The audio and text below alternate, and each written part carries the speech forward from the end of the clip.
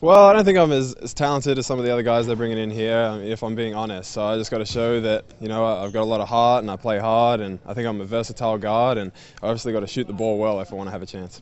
What was the toughest part about this workout for you?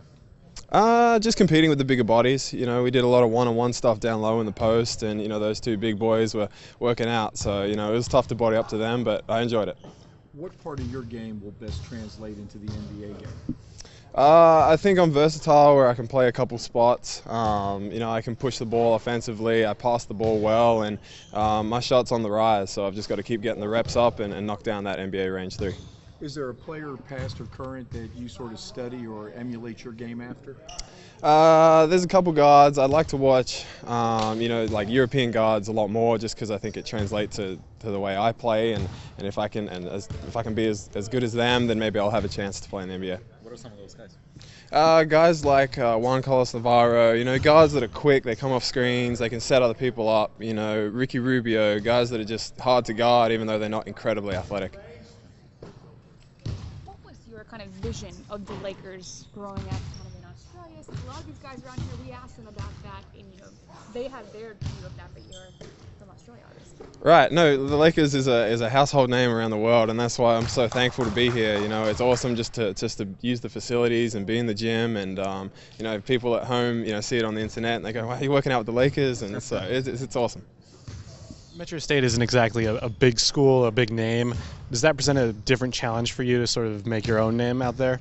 Well, I think it depends on the way you look at it. You can say, well, I'm D2 and that's D1, or you can say that I'm the underdog and I've got nothing to lose, and that's certainly the route I'm taking. I really don't expect anything. I just want to go in and give it my everything and forget where we came from. It's just about playing on the court one-on-one. Do any people at home think Metro is an actual state? It took a while to explain where I was, but no, I got it in their minds that Denver was a city. Yeah. Have you given much thought to what it would be like to play with Kobe Bryant? That would be special. Kobe's a killer, so and another household name around the world. So just like him or guys like LeBron, and just to be on the same team would be incredible. Byron's a defensive-minded coach. What's your biggest strength defensively? I think I'm a bit of a bigger body. I can shape up a little more, but I can compete, and I just give it my everything. I'm not as athletic as some of the other guys that we work out with, but I think I'm strong enough to hold my own. What do you got in the finals? I mean, you got two guys from home playing against each other. Is there a team you favor? I'm not sure. I'd be happy for both of them, for different reasons. Bogut obviously fought through a lot of injuries and stuff like that, so I'd love to see him get one. And Delhi just gives his team everything he's got, so I'd love to see him win as well. So even kill. What makes Delhi so good? Oh, just heart.